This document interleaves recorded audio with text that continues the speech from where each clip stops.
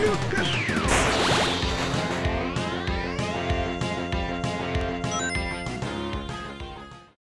guys, Adam Blue again. Thank you for joining me for another week in gaming. It's going to be kind of a Konami bashing week in gaming. So to start off, Konami has canceled Silent Hills. This was going to be the kind of, I guess, reimagining of the Silent Hills franchise done by Kojima.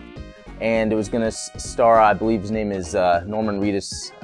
Sorry, I don't watch The Walking Dead, but he's one of the popular characters from The Walking Dead. Anyway, they've announced that it's been canceled. And that's a big deal. That's a big moneymaker right there. Survival horror, Walking Dead, Kojima. And that's weird. It's like, why are they canceling? Well, then they delisted themselves from the New York Stock Exchange. So Konami is like, they're just going away. And it's like, what's going on? Jim Sterling, if you want to check out Jimquisition, thejimquisition.com, he has a video about things Konami has done to really kind of point out their sliminess. Who knows what it is? It's just execs that just want the company to go in a certain direction, but it's just all sort of strange. But this does mean that PT demo on PlayStation 4, which is kind of a little survival horror tease, has been pulled. If you haven't downloaded it yet, it's pretty much gone for good. If you have and you deleted it, you can download it again. So that's a good thing.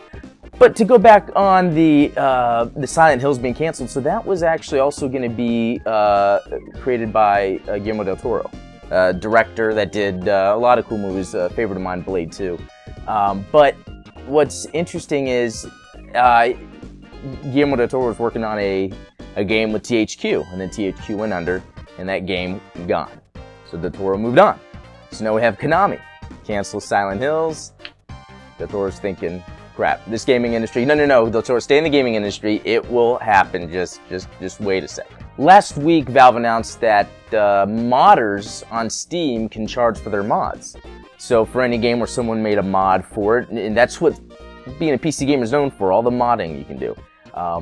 But now apparently modders can charge for this. You know, I guess there's hard work put into these mods, and I guess they deserve money from that.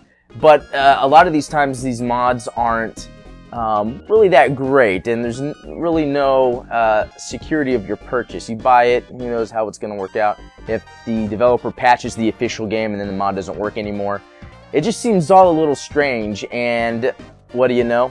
Valve decided to pull back on it. No longer do they have a marketplace to charge for mods. The community spoke out, and I think that's just excellent. And now Valve is also allowing developers to ban users from their games. From what I understand, this is multiplayer only, but someone could be a total jerk online, and the developer could at any time go in and ban them.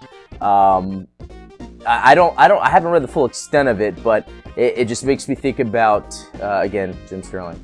I don't know why I think about him all the time, but how he tends to jump in, try out these Steam games, because Valve is just letting games just pile onto Steam, and some of them are absolute crap. I'm sorry, but they are. And Jim will kind of review them and be like, yeah, this game's crap, don't get it. And there's been a lot of backlash. Alright guys, well, thanks for watching this week of Week in Gaming. I don't really think there's been much going on. You know, it's getting to that time. We're going to get E3, big Russian news, and then I think it's going to die down for a while. So thanks for watching, and tune in next time. See you later.